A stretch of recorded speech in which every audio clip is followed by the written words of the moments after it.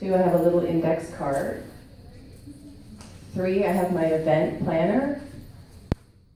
And then of course I have my notes. So, okay, glasses on or off. So the last regional, I did a training on our virtual office. And when we went underneath part of it at the bottom, there's a little box for my team data. And in there, there's a link for former reports. And I had mentioned how I use my genealogy report, and I held it out, how I used it for customer service. And a lot of people had come up to me afterwards and said, you know, gosh, I'd really like to know that training. So I'm going to just take a couple minutes and share with you just a little follow-up of that training. So this is going to be just a basic customer care 101 on how to use your genealogy report. And you get your genealogy report from NSA, from the Juice Plus company, every weekend. On Sunday, they send it out to you. And most people just open it up and they kind of just look through it to see if anyone's declined or, you know, if they've had a credit card issue. But they don't really use it for customer service. And so I'm going to show you how to use it for customer service. And I'm going to read some of my notes. So why, first of all, do you want to do customer service? And I know for me, when I do my coaching call with NSA, they always tell me, Tammie, you very seldom ever have any cancels, and if you do, they're just leads. And usually it's because the leads don't know me, and sometimes I have a hard time building a relationship with them. And what I love about the Juice Plus company is it's not retailing. You're not going out there to get 200 or 300 customers. Your customer base should be your family and your friends and the people that you love and you care about. So you shouldn't be nervous to pick up the phone and call them. There are people that you see all the time, like your naturopath or your dentist or your neighbor. So it's good to give them customer service. I realized over time that if I give good customer service, they have experiences. They get results. And when they get results, they want to keep eating their Juice Plus.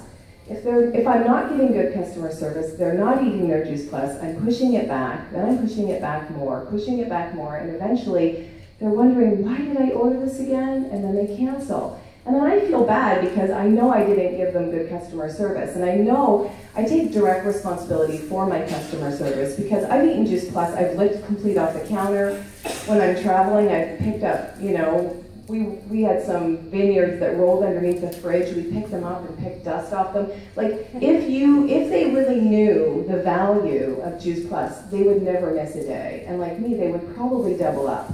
So I really want them to have an experience and belief. So let's get started with printing our genealogy report and how to use that for customer care, because we only have a couple minutes. So can you please click to the next one? So after Qualifiers Day, the first thing I do, around the 2nd or the 3rd of the month, I know I picked funny names, I print my genealogy report. I go to my virtual office, I go to Team Data, I go into former reports, and I hit my personal preferred customer. And I actually print that out. I usually only print it out at the beginning of the month. The other times I always look at it, but at the beginning of the month I print it out. I'm going to show you what I do after I print it out. So can you go to the next slide, please? The first thing I do is I look for declines. And as you can see, I had one decline this month. I highlight it, I circle it all the way across, and at that exact moment, I call the company because I want to know what happened. I want to know what happened. And then once they tell me what happened, if it's a credit card issue, I ask them, would you please take a moment and rebuild it and see? And sometimes they'd rebuild it, and guess what? It was, you know, their debit card, or they didn't get paid or something. And they're like, oh, it just went through. And then there's other times they're like, oh, the expiration date's old. They must have got a new card. And I'm like, okay. So then I get off the phone and I call the customer. And it's like, before I used to call my customer first, and then sometimes I didn't know why, and they didn't know why, so I called the company first to get the story, because I don't want to look like a goofball when I call my customer. I want to know why I'm calling them. A lot of times, sometimes I'll just text them and say, hey, you know, because they're my friends, like, hey, Melissa, did you get a new CC? I just got a funny email from the company, and they'll text me back, oh, I did, and I'm like, when should I call you? And then I just take care of it. The next thing I do is I look, next slide, please. I look for the C's. And as you can see here, there's one C. And a lot of times, first I want to look and go, gosh, did I know that was a cancel? Because if it was a cancel last month, sometimes it'll roll over again. You'll see them a couple times on their genealogy report until they fall off. But sometimes I look at them and I go, what happened there? Did they call behind my back and cancel? What happened? And then I've called the company and they're like, oh, it was initial shipment, and I tried to build a credit card a couple times and then it declined, and so we just canceled the order. One time I had a customer call me and say, I didn't get my order, Tammie, what happened? And then I went online and, oh my gosh, it had been canceled. Like 10 days. Had I been watching, I would have known that that was canceled, that it was a credit card issue. I had to wait till the customer called me. I was embarrassed. I swore I would never do that again. So I make sure if I call a customer after an alert, tell them that their order's gonna ship, I put a tickle in my DMO planner for 2 or 3 days out. Then I call them with the ship date and let them know. I checked on their order, it really did ship. It's supposed to come next Tuesday. I follow through so that never would ever happen again because that was egg on my face and I was embarrassed. So I look and see, the first thing I do is call the company, find out why they declined, the person call and cancel. I just want the story. Then I usually call the person and say, hey, I noticed that you canceled, or there was a problem with your credit card, whatever, and then I take care of it right away. So those are the first 2 things I do the very minute that I print my genealogy report. Next slide, please. Then the next thing I do is I go through mine, and as you can see in green here, I've circled all the ones in the line where it says status that has an R. That means these are orders that I have previously reset. For some reason they weren't ready, they went on holidays, they got backed up, they got gas, whatever their thing was. I pushed their order back, right? Those are the ones that I want to work on first. So I circle those. Those are resets. Next slide, please. Then I go through in another color, which you can see here I did in red. I highlight all of the A's. Those are active ones. Those are people that are eating Juice Plus every month.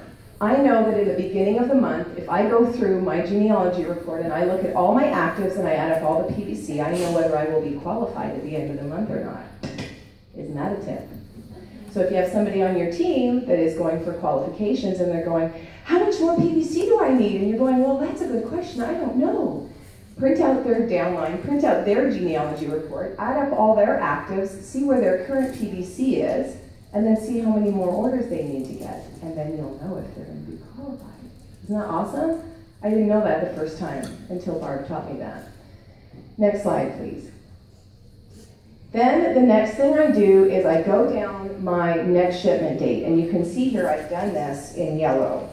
I go through the month of September. I highlight every single order that's going to ship this month. I pull out my little card, as you can see here, and I write them all down on the front and the back. I know that I need to contact these people this month. If their order is going to ship on the 5th, please don't call them on the 4th. Call them right away, or text them. There's these cute little pictures that you can say, your order's coming. And you can text them and say, hi Christy, I haven't seen you in a while, let's get together for coffee. I want you to know your order's going to ship on the 22nd of this month. I know it's far out, but I wanted you to put it on your calendar. Done. Done. Don't wait. If they ship and you don't call that person, you are going to have egg on your face like I did, and I hate having egg on my face. Call them before their order ships. This is the one thing that sets us apart from every other company, is that we allow our customers to have control over their own order. You really do get paid for customer service. Allow them the right to control their order. Give them the right. Look ahead of the month. It takes 2 seconds. Literally, I've taken care of my cancels, my declines, and my alerts, all within the first 2 or 3 days of the month. I don't wait for my little alert box. I look at it all the time, but I'm ahead of the game. I want these people to stay with me, and I want to give them good customer service. Okay, next slide, please. The very thing that I do now is, now that I've taken care of my cancels and my declines, I've updated my credit cards, I've gone through and highlighted everything. Now what I want to do is my customer service, and I have a whole month to do this now. The first ones I work on are my resets. These are the people that are not currently eating Juice Plus. Again, remember, I take full responsibility for that. I know that if I gave them better education, invited them to an event like today, maybe a Facebook party, maybe I got together with coffee with them, maybe I shared something with them, a video, a link, something educational, my belief, a story, a 3-way call. These are my friends. I care about them. I want them to eat their Juice Plus regularly. I don't want them to have a health crisis if I could help. I want to make sure that I give them good customer service. I want to build their belief. It's good for them. And imagine, look, I had 15 resets. Imagine what your paycheck would look like if every single customer you had was active. Would your paycheck double? You might even be qualified during POB. Now imagine if your whole entire Downline's clients were all active. Imagine what your paycheck would look like. And those are people. Those are your friends, your families, and your kids. This is a big deal. They need to eat their Juice Plus. Next slide. After that, I work on my actives, because these are my, I don't want to say my bread and butter, but these are the people that are ordering every single month. These are my raging clients. They love their Juice Plus, they love me, and they respect me. I want to stay close with them. I want to hear their story. I want to invite them to local events. I want them to meet my team. I want them to learn about this incredible mission. If they love their Juice Plus as much as I do, they should be telling their friends and family and getting them healthy. I also want to stay with them because you know the 3 Ds, right? That happened to me, right? Disease, divorce, and then there's debt. What happens if something changes with them, like my friend Shauna at the grocery store who said to me, oh, I wish I would have known there was a business behind Juice Plus. Tammie, how come you didn't tell me? I've been struggling. God, kick in the butt. Okay, next one. So remember, you have a whole month to do this. What I do is when I talk to somebody, I highlight it. You can see I've highlighted everybody but 3 people. Do I always talk to everybody? Not always, but it's my intention. This sits out on my desk every day, and then when it's done, I 3-hole punch it and I put it in my binder. Because this month, I want to see how many resets and actives I had and how many total customers I have.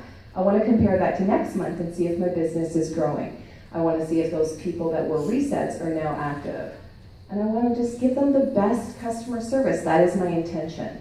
I want them to know what I know, and I want them to love their Juice Plus because my health has completely changed because I eat that product every single day. I'm so healthy because of it, and if my team knows, before Juice Plus, I wasn't healthy. In fact, I was very sick. So I'm very grateful, and I want everyone I know to eat their Juice Plus regularly. So before we close, does anyone have any questions? Is this useful? Did you get a nugget? Okay. You're welcome. It's related, but it's probably not in this report. Is there a way to see a customer's first ship date for those of us who weren't very good at customer care? Yeah, just call the company. They're amazing. Call the company and just say, hey, when did the first one go through? So there's no report. I wish there was. It used to be on this one, and I'm trying to get them to take off the address in there and put the email on there instead. And some other stuff, because, I mean, I don't know about you guys, but I don't put my genealogy report to get people's addresses. The phone number is great. Miss Carolyn? Can you tell your story for the people that may have not heard it real briefly? Like way back when? My story? Okay, so... Just an overview of your story so that the people that Okay. So I worked in the medical field for over 20, yep. Yeah. If you send them a little picture, I know those things right all the time, and then you tell them that their product's going to ship on such a date. Yeah. I do, because I text you. Well, see, I also have a whole month, right? Because it's only the 3rd of September. So I will send you that little picture. I have one of Complete and one of the trio that says your order's coming. And then I will say to you, hi, Jody, I haven't talked to you in a while. Love to connect. I want you to also know your order's going to ship on the 23rd. I know it's way out, but put it on your calendar. I'm going to text you because I know you. You're my friend, girl, and I've seen you with your cell phone in your pocket. I know you got that text. Also, halfway through the month, I'm going to send you a message on private message or Facebook because when you watch it and you see it, it makes that little emblem of your face. So I'm like, ta-da! You saw it. Right? I told you it's coming. I told you to put it on your calendar. I also know it's going to ship on the 22nd, which let's just say hypothetically it's a Thursday. So I think Thursday, Friday, probably by Monday, I'll be able to go in and click on that blue USM number in the queue and click that on. It will take me to your UPS page.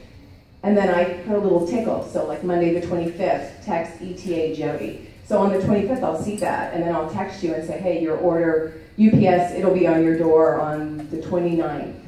You know, make sure you take it or your neighbors are going to eat it.